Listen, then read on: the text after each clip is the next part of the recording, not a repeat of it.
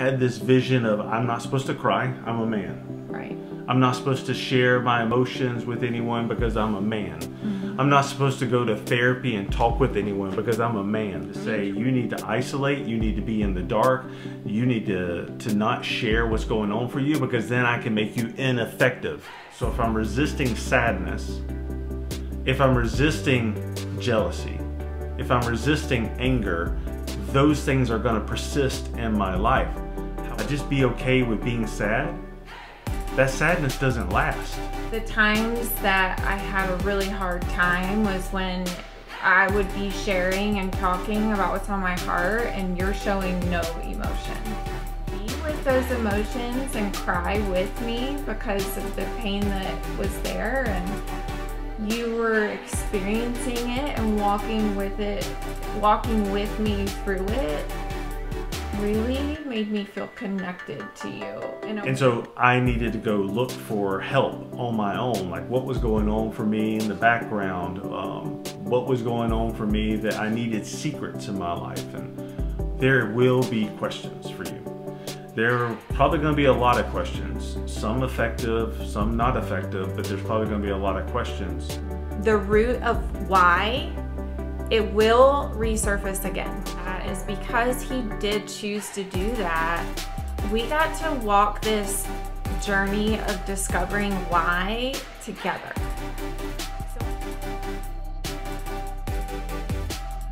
Hey, I'm Travis. And I'm Adele. And we are The Noble Marriage. We hope that through our channel, you will be inspired and motivated so that your marriage will be all that God created it to be.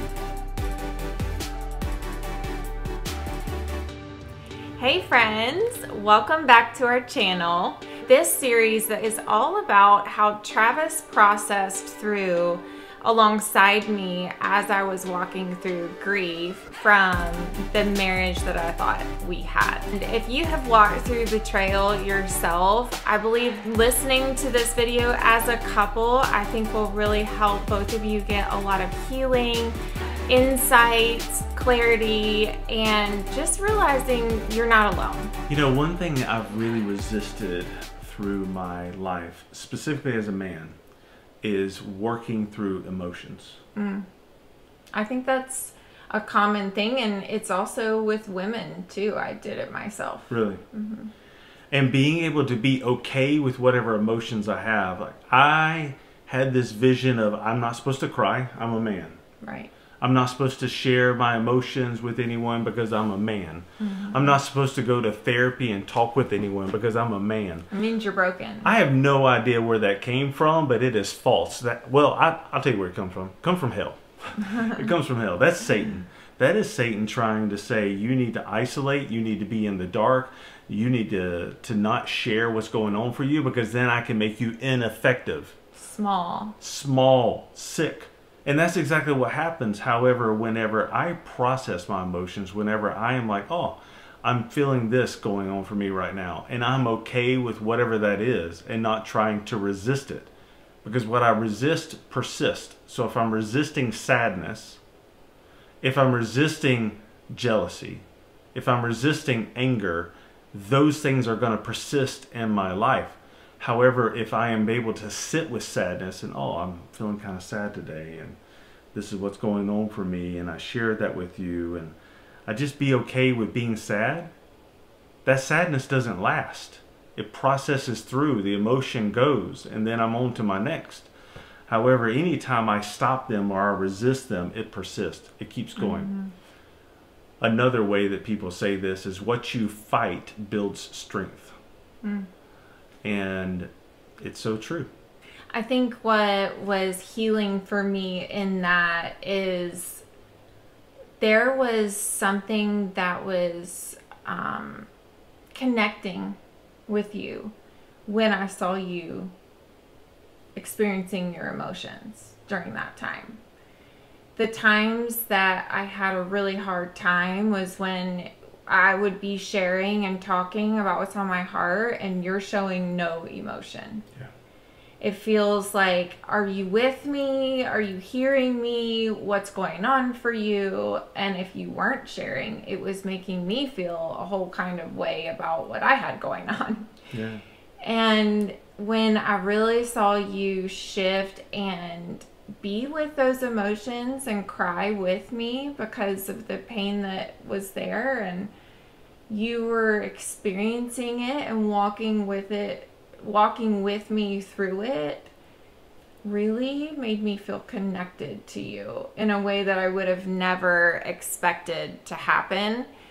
And it made me look forward to the times that we spent processing through and talking and trying to figure out how we ended up where we were. Those times where we were getting to know things about each other and the walls were down, and it was just so powerful for my healing to see you show emotion and be okay with that. And a lot of times I would ask you what's going on for you, and you would say, I just have a lot of regret for doing this to you.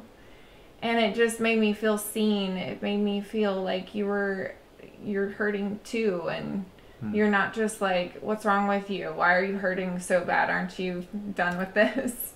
Yeah. So it was really, really powerful for my healing as well. So obviously, if you are the betrayer and you are giving full disclosure to your spouse, there will be questions for you. There are probably going to be a lot of questions, some effective, some not effective, but there's probably going to be a lot of questions.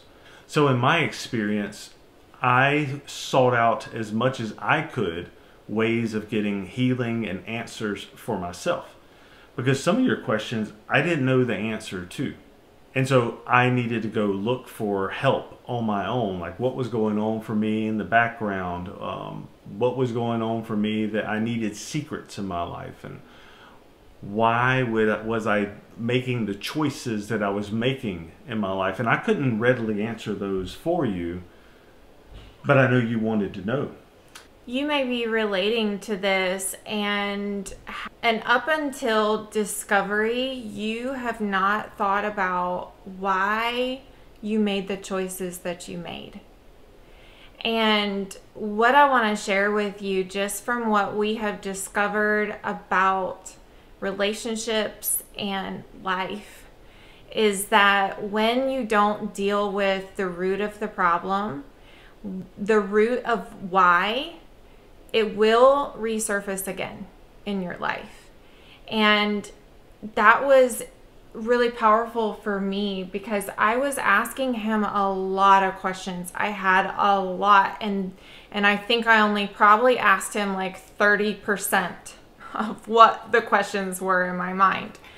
And a lot of his answers were, I don't know. And it infuriated me. I'm like, how do you not know? How? And I could not wrap my mind around that. And I think I got to the point where I was numb to hearing I don't know. And I had a lot of more questions around, is his I don't know, I don't want to share? Is his I don't know really I don't know? Or I'm choosing not to look? Like, I didn't know what I don't know meant, and it made me angry. And what I have discovered is that he really did not know. He had not done the work to figure out how he made those choices in his life and why, and what was the purpose of the path that you took in your life. And he jumped on that because I was asking so many questions. I was like, you're gonna have to figure out why on some of these questions, because I don't know is just not going to work. Yeah. And you immediately sought help for that. Yeah, I did. I immediately sought help and got a therapist who specifically related in sexual related issues. And it was so helpful for me to be able to process and talk and get some of my things out and be able to hear back some guidance and some therapy with him. I read multiple books, went on a long healing process to discover who I was and really learn a lot about my past and the reason I did the things that I did. Mm-hmm. And what's been so cool about that is because he did choose to do that, we got to walk this journey of discovering why together.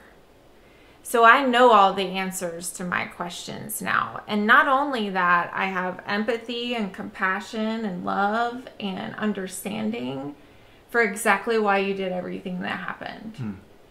And it was so helpful for me to realize that while I added to the marriage and while I added to the problems that we went through in our marriage, your choices had nothing to do with me. Oh, yeah, right. And that was powerful for my healing. Yes. Because I don't know if you have been betrayed and you're watching this, but I wanted to take it all on. I wanted to make it all about me. What's wrong with me? What does she have that I don't have? I'm not good enough. I'll never be enough. And those kinds of things keep me from healing. And so seeing him really discover himself and how he got to be the way that he was, or how you got to be you, gave me so much clarity on how we got where we got. And it gave me hope. It gave me a new life to try to figure out, like, okay, we know how we got here. Now, how do we not repeat these things again?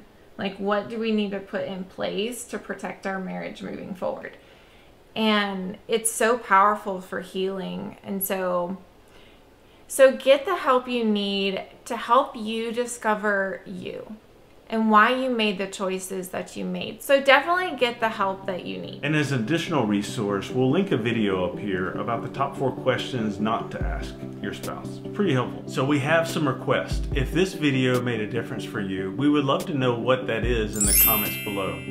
As well as, you may have some ideas yourself that helped you walk through something, and it would really benefit the people that are watching this to hear what you have to say as well. So put that down there. Also, we would love it if you would subscribe to our channel and follow this journey. Check this out. Here's what's coming up next week. After the discovery or the disclosure, your spouse is going to be on a roller coaster ride of emotion. I need to release the expectations that I have. We mentioned earlier of how you should heal and how you shouldn't heal, and maybe a time frame of when it should be, or how your roller coaster should be. And I've got to release those expectations because it's her. And just knowing that those roller coaster emotions are not about something you did in that moment. Yeah. And everything. So as the betrayer, there could be an opportunity to put blame on your spouse. Did this. Yeah, if you would have done this, if you wouldn't have done that, if you did this, I wouldn't have done that. And I'm 100% responsible for the actions that I committed against you. Yeah, because I can promise you, as the spouse that was betrayed, I was doing a lot of blaming myself as it was. I must have done something wrong to deserve this. I must not be pretty enough. I must not look good enough. I must not have what it takes. Start looking at what were the things that I contributed to. Because you were lowering your walls and taking responsibility, it made me feel safe to own up to how I saw myself showing up in the marriage and my own faults. But I can promise you, if you would have blamed me, that would have not happened, because I would have been protecting myself and putting walls up because of the blame. We'll see you then. Bye!